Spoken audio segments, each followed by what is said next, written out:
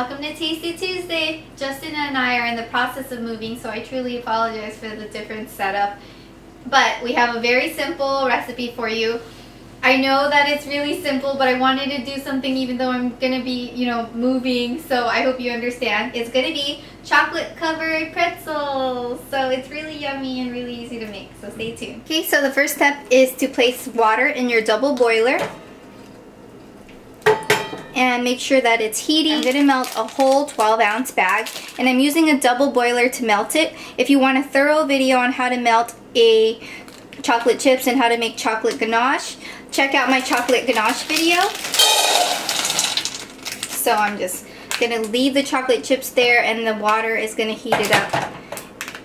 And this is really great. It doesn't burn the chocolate and it leaves it really creamy, so I definitely recommend a double boiler for melting your chocolate. I mean, this is really simple. You just dip your chocolate in.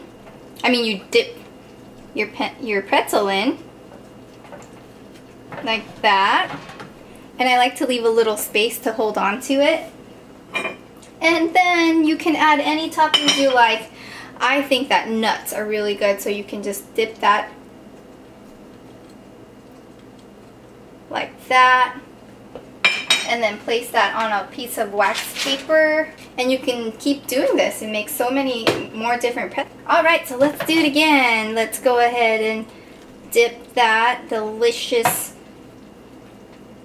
chocolate like this, and then this time around I'm going to use some sprinkles.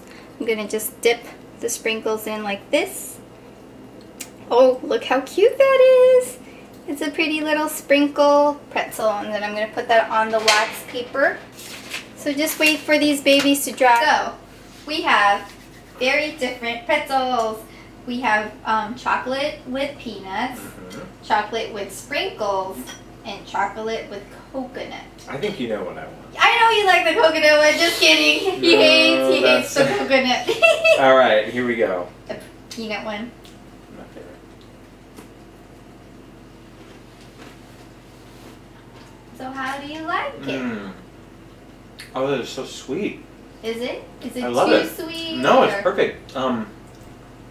This doesn't taste like a normal pretzel.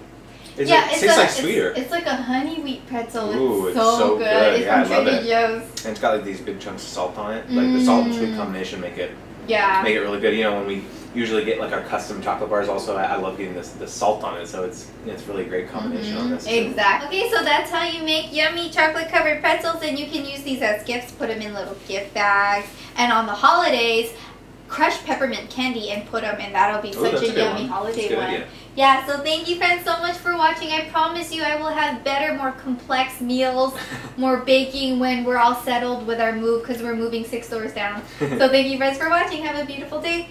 Bye. Bye.